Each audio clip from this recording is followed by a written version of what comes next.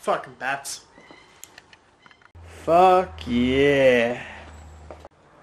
Make me some YouTube money. Example 2 of how fucked my sleep cycle is.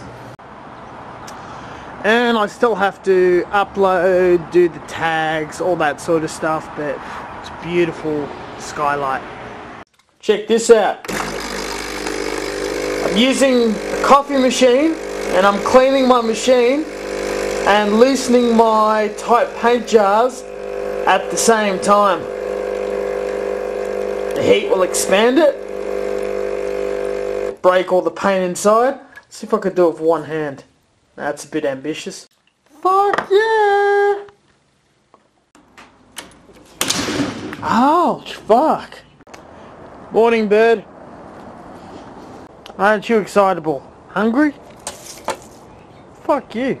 So what I want to show off is this plum tree in honour of a late family member.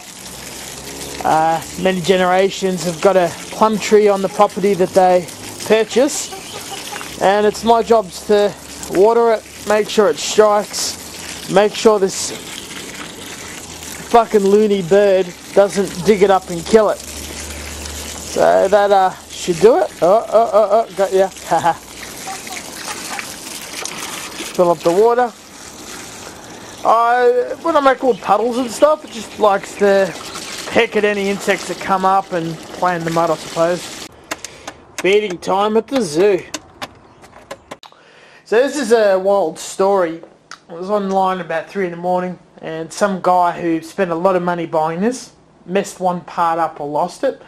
Felt so dejected he didn't want to throw it out, and said whoever wants it can restore it, fix it, repair it, whatever, yours, pay shipping. Put my hand up because I was the only one in the group, and there it is. Guess it's going to be a bit of a 3D printing project and bring this old childhood memory back to its former glory and share the video of the original owner of what's happened to it. Random acts of kindness does care like that, I suppose. Gotta fix this bullshit. Bird's gonna kick it around anyway.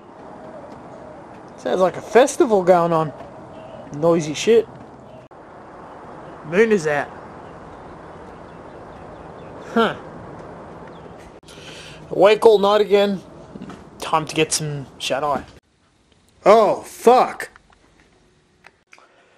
Had a little bad luck and the camera lens jammed. I've got an excellent camera technician, but I can't access him due to fucking COVID. Fuck. So I looked up a tutorial on YouTube. Had to go at it myself. It's a bloody complex, bloody fuck. It's shit. It's beyond my technical capability. I'm a technician, but not this micro camera crap. And I got tangled up in a couple of ribbon cables, and one of the fucking screws is stripped, which I believe my technician might have done. So I'm going to order another one of these old cameras. Luckily it's only 250 bucks, and I'm going to bag this up and pass it to my techie to fix it. I've always intended to have 2 of the same fucking camera. See how we go from here. Interestingly enough, I've made this mistake again in the past with the camera. It is the most important toolkit to a modeler, social media, dickheads, all of this bullshit. And I'm wasting so much time trying to repair it, source another one, figuring out another tech that could do the same thing, or even taking a break until another camera arrives.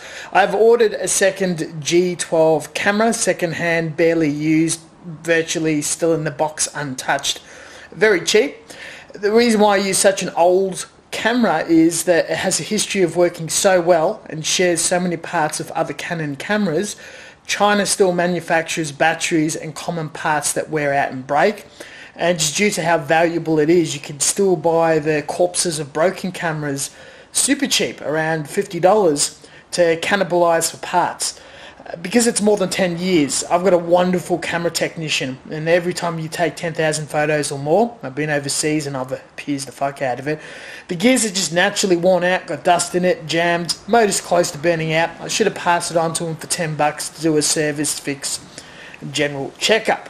But coronavirus came, can't access it, and when I came back from Japan, I didn't visit him to save money for the opening of the salt mines. So this is all purely my fault, unfortunately. I'm finally getting a second one, so I can alternate between the two, one in the shop, one for use, or in permanent storage. And it's just something that I need to get used to for time-sensitive content and just not being inconvenienced of being without a camera, or a worse, inferior camera, going to the shops and buying something very cheap or shelling out more than $1,000. I'm also going to order a bunch of screens and batteries and stuff and just keep it in the bag with a broken camera when I eventually get it, and just have a toolbox to give to my tech when he's doing services and fixes on which camera, and that will last me for quite a while of my YouTube career. I probably should also talk about my preferences for cameras. I've always liked a handheld camera. During the 90s, my grandmother taught me how to use the actual film cameras, where you have to wind them and put the film in batteries and focus, and whatever photo you take, you commit to it, because you're going to pay to get it developed. There's lots of costs and consumables, but you're documenting time and space that you regret later that you don't have any photos and went through the expense. So it's a legacy I'm going to carry for a long time that my grandmother gave in managing albums and photos and all that sort of thing. Digital makes it all so much easier. You just put in files and manage it, but you can still regret not taking quality photos, and there's still that mentality every time I hold a camera in my hand that it's almost like the old film days back in the 90s. Early 2000s, digital cameras were new, but the quality was just nasty and grainy and small. So eventually, once you get to the 2010s, I bought something decent enough, and this channel started going hard, because you just got to have that small macro quality of picking up miniatures without fading out or glitching out in the focus of details and faces and all that sort of stuff. Now, cameras are just crazy good. It just blurs the line between professional photography and hobby. It's all the same shit. You can still get something under $100 just for quick, happy snaps and laughs. When it comes to movies, film, audio, that sort of thing, camcorder has always worked with me. They set it up on the tripod, you can look behind it, you look in front of it, you can add microphones, and I've always been meaning to go a little more fancier. Up-end webcams that I experimented with streaming has also done very well via USB. I bought a super cheap, nasty camcorder way back, pre-2010, just to experiment and fuck around in high school. I've always been interested in making skit videos or videos to document things and play with them on my own computer. So camcorder is important, because you've got the flip screen.